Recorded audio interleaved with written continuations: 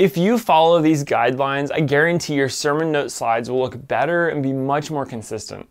At our weekly young adult gatherings, the Way Movement, we record the message video each week to go on YouTube, and also it gets cut up to create shorts and reels. Be sure to check out my video on that. I have a great technique for finding the best bits. For this recording, we use a single camera, and my goal is to post the message videos so people can rewatch or share them.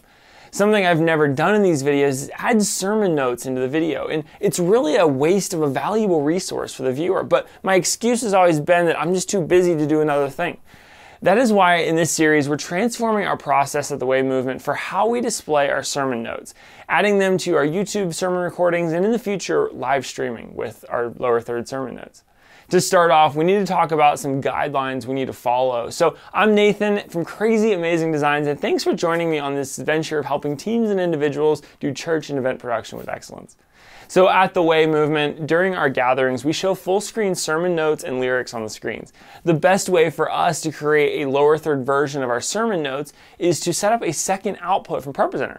Use looks to assign different themes to each output and create a lower third stream out version of the notes. In the next video in this series, I'll show exactly how to do that. But right now, just as important, if our slides are going to look good in this new format, then there needs to be some sort of standard that we follow. So to that end, I've created these sermon slide guidelines to make sure our notes are well formatted and consistent. So number one on the sermon slide guidelines, separate each scripture slide into its own slide. This allows our text size and number of lines of text on each slide to be consistent. Number two, on each slide, keep the verse reference as well as show the reference to the full scripture being read. If the speaker stops and talks about a single verse, we don't want to pick back up on a slide where the viewer has to hunt for that verse. Number three, utilize slide labels to then display scripture references on slides. Inside of the theme editor, there is a box on each of the sermon slides where the scripture reference should go. If we change the text box to linked text, then select slide label and current slide, when this theme is in use, whatever the label of our slide is set to, it'll be displayed right here. Number four, when we want multiple bullet points to animate in on a slide, create multiple slides and bring them in one at a time. This allows us to best create different output looks. The last thing is having our teaching team create each week a sermon notes document. This will be a PDF file of teaching notes that we're going to copy and paste into ProPresenter. The notes in this document should look similar to this and be formatted to include the entire scripture text, verse reference, and translation of each scripture. Then leave clear separation. It's a good idea to maybe even add a few dashes between each item that will become individual slides. Add scriptures, notes, video links, names of still images, all in chronological order through the message. Don't add images to this file, but specify the image name to clarify what image goes where. Then send those images separately.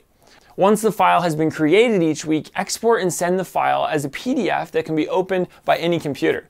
You could also utilize a Google form as an option to send the sermon text and then upload the associated images. Now that we have goals for what we're trying to do, I'm going to present all of this to our teaching team. I need to see if they like the idea of adding notes to the YouTube videos. I think this will increase the quality of our in-person notes as well, but I need to see what they think. Our teaching team currently sets up their own notes each week, and I don't want to change that, so having their buy-in will mean the difference between this being a reality or not.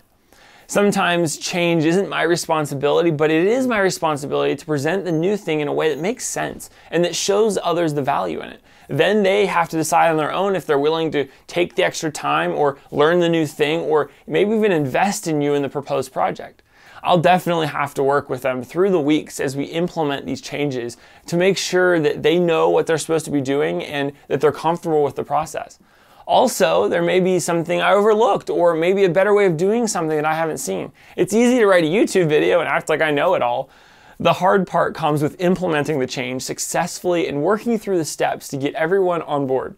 Then get everybody trained to make the new thing happen. It doesn't matter if you're staff or a volunteer, it takes a lot of intentional work. Well, these conversations went super well. I forgot to record any of these conversations, but I spent some time with members of our teaching team and I went over some of these changes and we set up the notes twice from scratch and I think they understand the goal. Now we just need to do some weekly repetition but I'm confident that they're gonna get it and in the end it's gonna make everything so much better.